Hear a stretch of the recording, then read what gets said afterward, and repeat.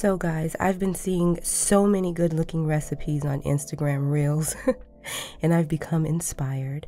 I've been seeing this salmon and spinach Wellington, also known as a adult hot pocket. I've been seeing it all over social media, so I wanted to give it a try. Here in this skillet, I have the reason why the oil's red is because I'm using chili oil because I'm making it spicy, so you can just use regular olive oil. I'm gonna go ahead and saute some onions in some olive oil. Now once my onions start to get nice and soft, I'm gonna go ahead and add in a little bit of red bell pepper. I'm gonna let that saute up for about another minute or so. Next, I'm gonna add in some frozen spinach that I thawed, and then I used a paper towel to squeeze out all that extra liquid. You want it nice and dry because you don't want your mixture to be runny. And then I'm going to add in some minced garlic. And I'm going to let this saute together for a couple of minutes. I'm also going to season this, so. Now for seasonings, I'm adding in some garlic powder, onion powder, salt, pepper, and some red pepper flakes.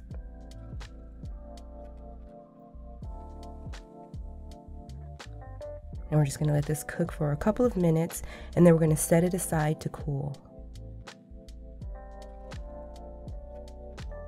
Now here in the bowl, I have some room temp cream cheese. You want to make sure your cream cheese is nice and soft so you can mix in that spinach with it. It'll be a little bit difficult if your cream cheese is cold and stiff. So here I'm just going to go ahead and add in that spinach to that bowl of cream cheese. And then I'm going to throw in some Parmesan cheese. And then we're just going to mix this well. I started off with this rubber spatula. Nah, I had to switch to a spoon, girl. But you just want to make sure it's mixed well.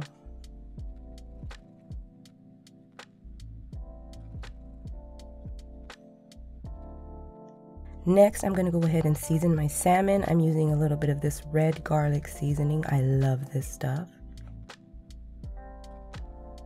And then I'm going to hit it with some Old Bay. I seasoned both sides of the salmon. I also added some pepper and some salt.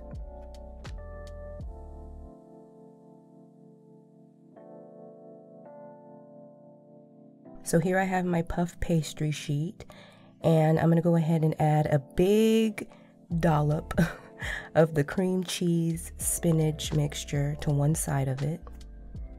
I did roll out my puff pastry just a little bit with some flour in my rolling pin. Next, I went ahead and placed the salmon on top, and then I'm going to go ahead and close it up.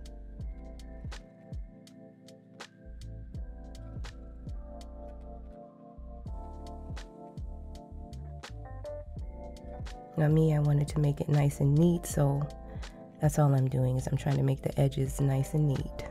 Now once it's nice and closed up, we're going to go ahead and add an egg wash to the top. That's going to give it that golden brown, sun-kissed look. Nice and shiny.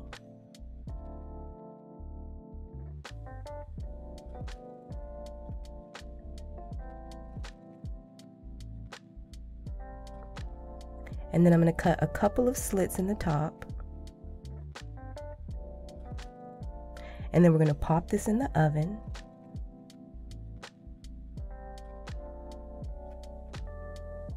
And once it's done, she is a beaut. I did leave it in the oven a little bit too long. But yeah, like I said, this recipe I've been seeing all over social media, and I wanted to give it a try. And I'm so glad I did. You should give it a try too.